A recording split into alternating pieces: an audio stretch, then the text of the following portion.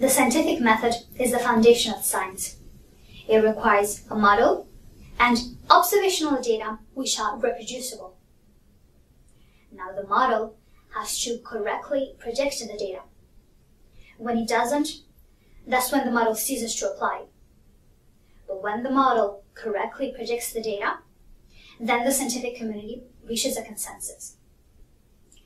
Unfortunately, not all politicians seem to understand how the scientific method works. Clearly, a great example is the Big Bang. So, let's hear what some politicians have to say about it.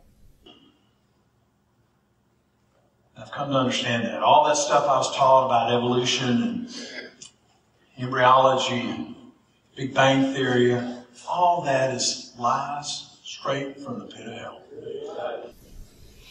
Let's now move on to Florida Senator Marco Rubio.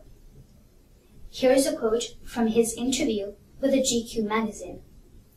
He was asked, "How old do you think the Earth is?" Answer: "I'm not a scientist, man. I can tell you what recorded history said. I can tell you what the Bible said. But I think that's a dispute among theologians."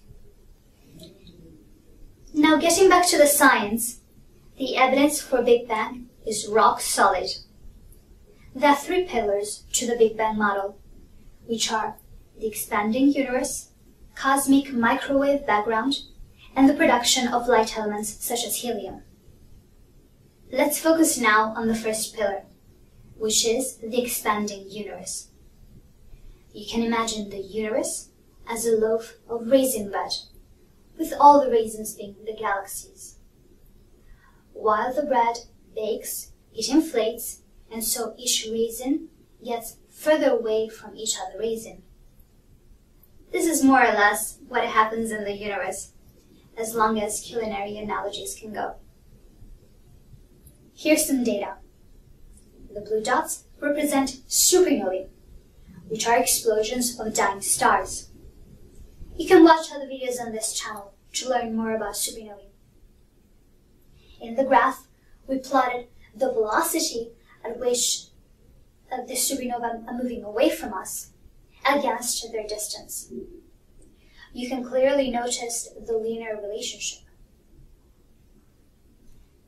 Very close to the origin would be the location of the Andromeda galaxy, which is the closest major galaxy to our own Milky Way. Supernovae are useful to identify the distance of their host galaxies. If all of these galaxies are moving away from us, what happened in the past? Was there a point in time when the entire universe was condensed into an extremely small region?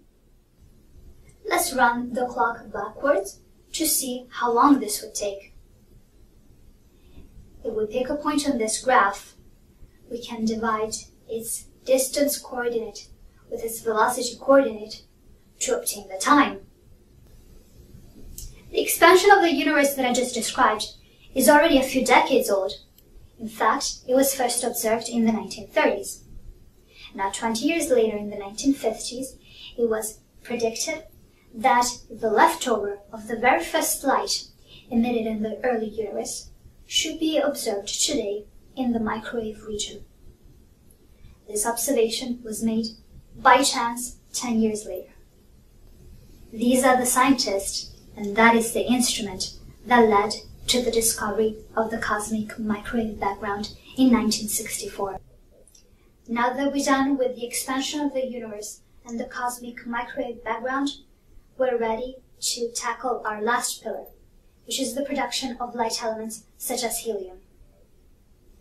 There are pretty pictures in this image, each representing an important stage in the history of the universe.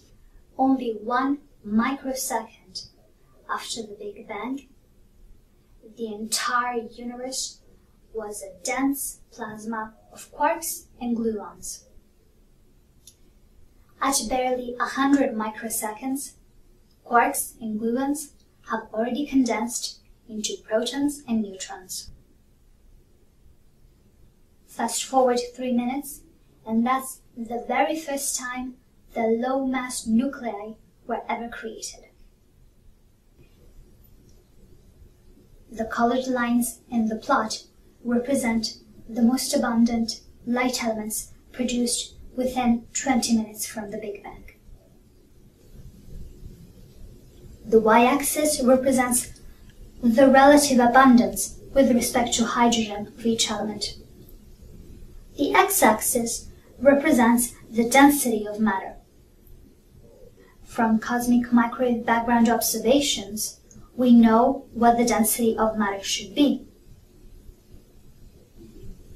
The prediction from cosmic microwave background for the density of ordinary matter intersects the 4 lines in 4 points. These points represent what should be the element abundance for each one of these elements. The red circles of relative abundance coincide exactly to the position of intersection between the cosmic microwave background prediction and the theoretical prediction for the relative abundance of each element. There's no denying here that predictions very well fit the data. I hope I have convinced you by now that the Big Bang did in fact happen. This is a great example of scientific method in action.